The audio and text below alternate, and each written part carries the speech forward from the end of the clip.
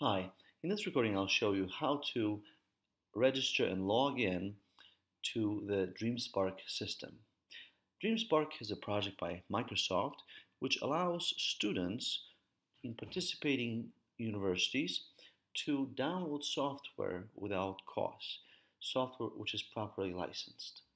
GVSU participates in this project, and so we send the list of email addresses of students who take our CIS courses, and their accounts are created in DreamSpark. So, to get started, you have to click on a specific link which is produced for our school. Now, you can receive this link in an email, or otherwise I will share this link with you. Here I'm looking at a tweet from the 4th of November 2013, and I have this particular link within the tweet. So I'll go ahead and click on it. And this is the link to the Grand Valley State University School of Computing and Information Systems store. So how do we get started? Well, we get started by clicking on Register. And now we have to provide our GVSU email address. So I will go ahead and do that.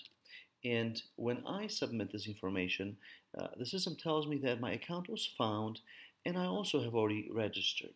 So when you put in your email address, hopefully it'll say that the account was already found. If it does not say that, then just please wait a few days and we will upload the new accounts, and then you will be able to register.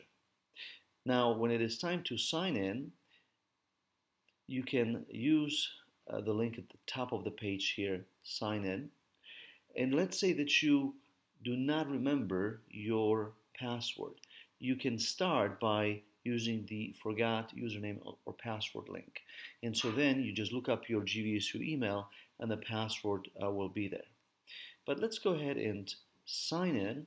Again, you have to use our specific URL for the login page. So it says Grand Valley State University on the login page. I'll go ahead and select my user ID, and we'll try to access the system. And I am now logged in.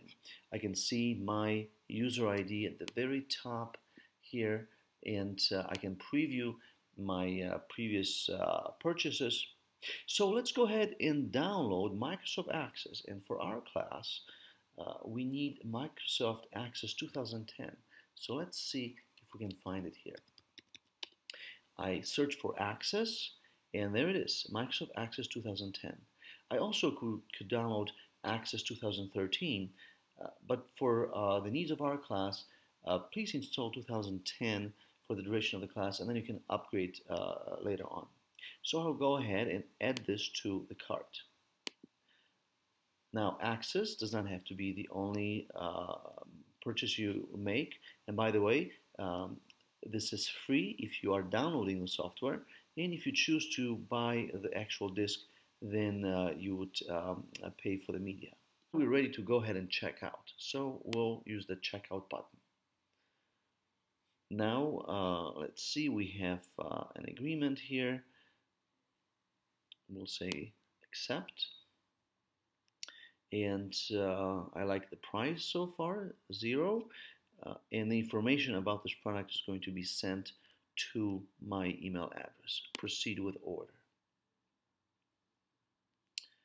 Excellent. So our order is completed and the product key is being retrieved.